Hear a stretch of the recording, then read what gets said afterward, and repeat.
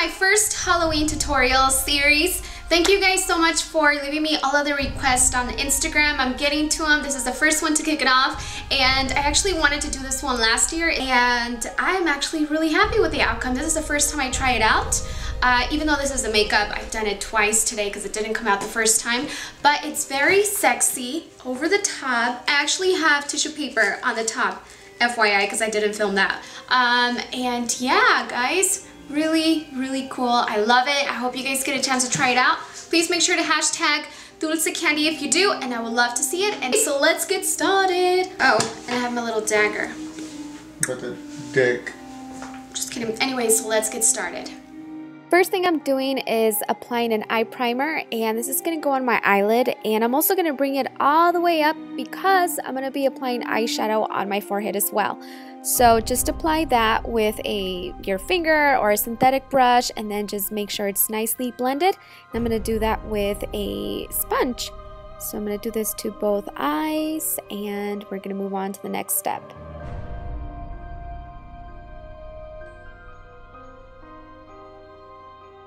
Now, to make blending a lot easier for the future colors that I'm going to be using, I'm going to take a translucent powder and just dust this right on top of the eyelid primer. Trust me, this makes blending a lot easier. And the next color that I'm taking is a purple, and I'm going to grab it from the 88 color palette. It's a shimmery color. Doesn't have to be shimmery, it could be matte. So just take a purple eyeshadow color, and with a blending brush, apply that to the crease and also right on the brow bone.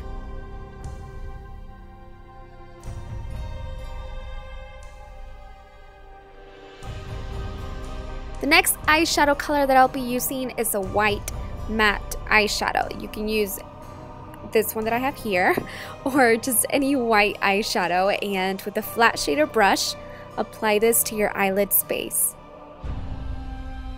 So now this is the fun part. Take a really trusted, very easy to work with liquid eyeliner. Whichever one it is that you have, I prefer a felt tip just because I have more control with the tip. And begin by outlining the top lash line and winging it out pretty far out. And then, here I am filling it out. Just mess with it, just take your time. And here I'm just going to start in the outer corner of my lower lash line and just connect it to the top wing. And I'm using a Q-tip to make sure that edge is nice and clean and pointy. So if you mess up, it's okay. Just take a Q-tip or a concealer with a flat brush and just clean out the edges so you have a nice little pointy, precise wing.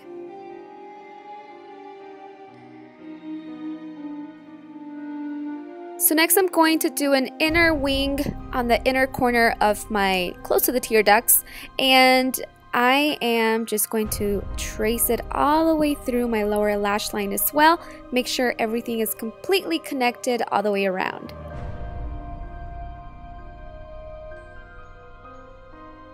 So now on to the fun colors. I'm using a pink matte eyeshadow, and with a blending brush, just going to start by applying this color around the inner part of my eyebrow, the beginning part, and then just start by just dabbing a little bit at a time, creating the intensity. You want it to fade upwards. You don't have to drag it all the way up because I am going to be wearing a wig, and if you do wear the Elvira wig, it has bangs, so you don't have to take it all the way up to your hairline.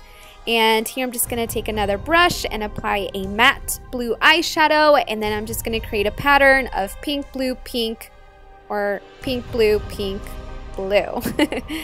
And make sure the edges of the colors where they meet is also well blended because you want it to look as neatly as possible, and the more you blend, the better it looks.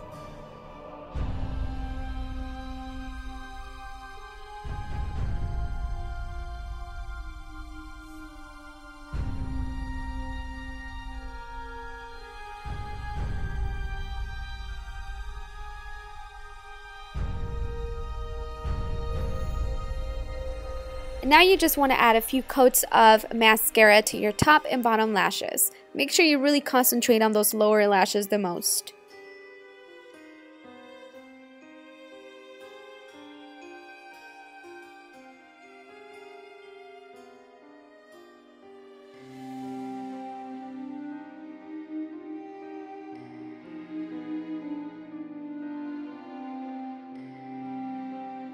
The eyelashes that I'm using are by Fright Night, and these are called Dark Maiden. They contain top and lower lashes, but they have such a beautiful sort of wing, and it just goes perfect with the eyeliner. So I'm just going to use the top ones and apply those on.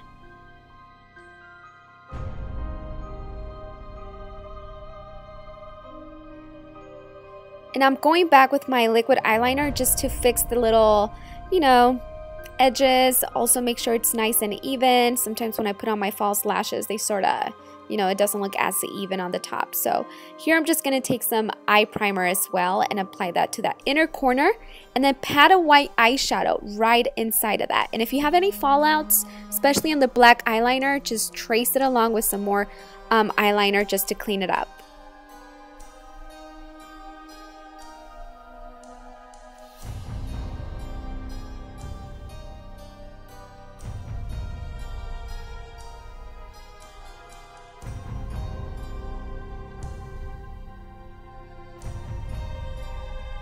So now for the face, I'm using a face primer to even out the skin surface and also fill in any, you know, holes and imperfections. This is going to be very helpful when we use foundation, especially if you want this to last all night. You don't want anything dripping going south, northeast, southwest. So next, I'm just going to take a foundation and apply a very nice layer all over my entire face and also the neck and the chest. Now this particular shade is lighter, maybe like 2 shades lighter than my actual skin tone, and Elvira did have really pale skin. I didn't want to do white, so I went with a foundation that's a lot lighter. So just put that on. Oh, and I'm using Tattoo Cover Up to conceal all of my moles that I have all over my face. Elvira only had one, and we'll be drawing it on later on in the video, but just cover it up, and it works best if you just pat it. You can see all of them are starting to disappear, and just take a little clean fluffy brush to blend out the edges.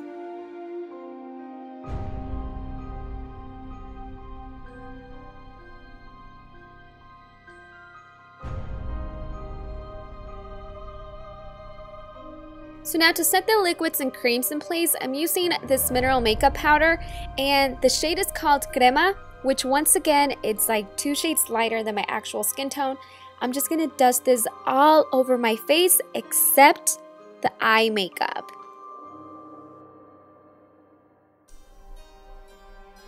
And for the lips, I'm using a lip liner, a red one. I would also recommend like a dark red. I just happen to have this red really nearby, and I just started using it. Actually, it's a little bit too bright, but I'm going to tone it down and fix it later on. So just outline and fill them in.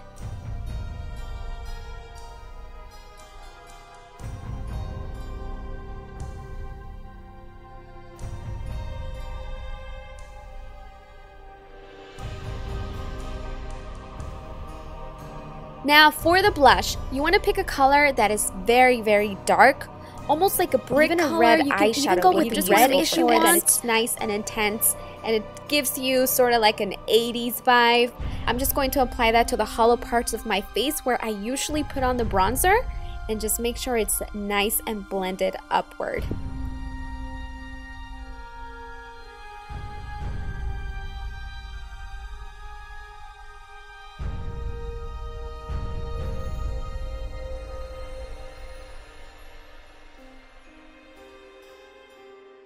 So now back on the lips, I didn't really like the very bright lips that I had on with this look. Hers are usually like, you know, they have a gradient effect, sort of ombre from black to red in the inner parts of the lips.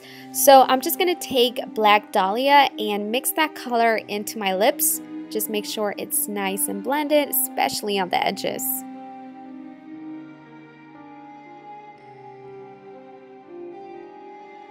And if you mess up, you can just take concealer and clean out the edges so you have a really nice defined lip.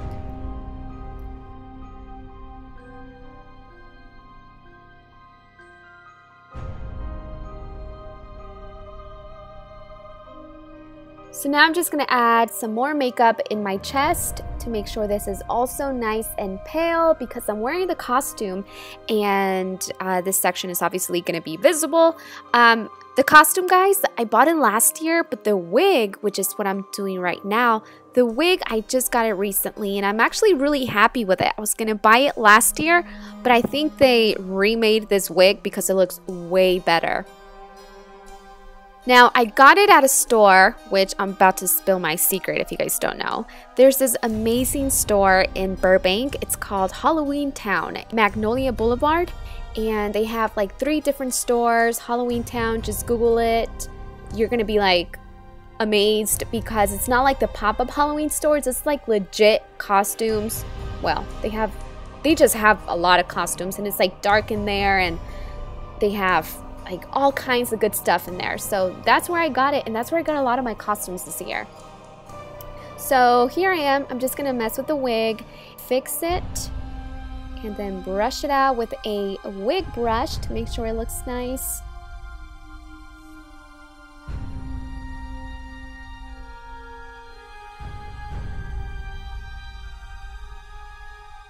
And last but not least, you cannot forget about the mole. It's on the right side of the face, right on the cheekbone, by the winged eyeliner. I'm just going to take eyeliner and just dot it in there. Make sure it's not too perfect.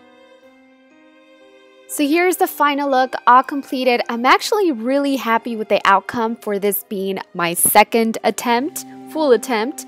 And I hope you guys enjoyed it too. Thank you so much for watching and please leave me your requests for more Halloween tutorials down in the description bar, and I can't wait to post my second one, which is already filmed, guys. So I'll see you guys soon. Bye!